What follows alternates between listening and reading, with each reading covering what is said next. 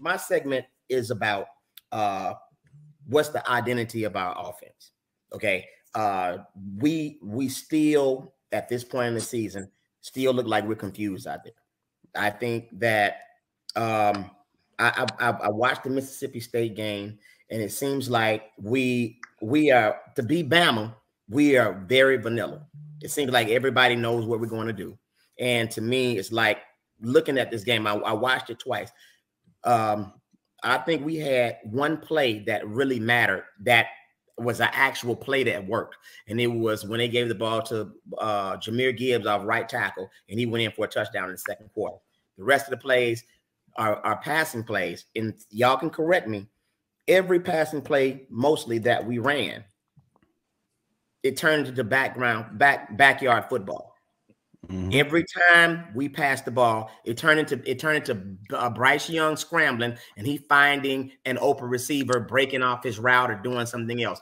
Nothing they called worked, and it looks to me that every play that Bill O'Brien calls, it's a call where every wide receiver we got is releasing, going deep downfield. Nobody underneath, nobody attacking the middle. It's just everybody bailing out, going downfield. Like every play is like a seam route. Everybody running the seams, and that's it. You know, and then so now when Bryce Young scrambles, then they come back to the ball and try to get open.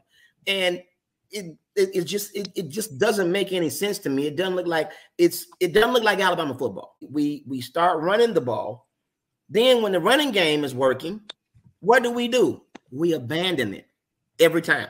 Tennessee, we abandoned the run game when we could have sealed the game with the run game. But you're calling, and now I'm thinking about, and I said this before, now I'm looking at why the backup quarterback had so many problems, and people were like, why they were saying the same thing about Bryce Young. Why is he holding the ball so long? Why is he holding the ball so long? It's not because the receivers are covered, because clearly Mississippi State has some terrible DBs.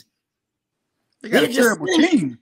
They're just sending everybody down the field, nothing open. And then when you finally release a running back, you release the running back right in front of a waiting middle linebacker licking his chops. Do you know how many times during the Mississippi State game, Jahmyr Gibbs got his head damn near torn off across the middle because he was the only one to release across the middle in the face of a linebacker?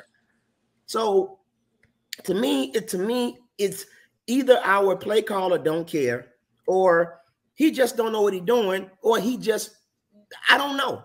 But it's no type of scheme. It's nothing. It's just purely backyard football at this point. Bryce Young running around in the pocket, trying to find somebody to catch open, and then he'll hit him. That's it. Nothing strategic, nothing attacking about it. I mean, it's not keeping the defenses guessing. It's just 4 wideouts running down the field. Bryce Young scramble and he catch somebody. That's it. That's what I've been seeing so far with Alabama football, and that needs to be fixed. If y'all don't see it, I do.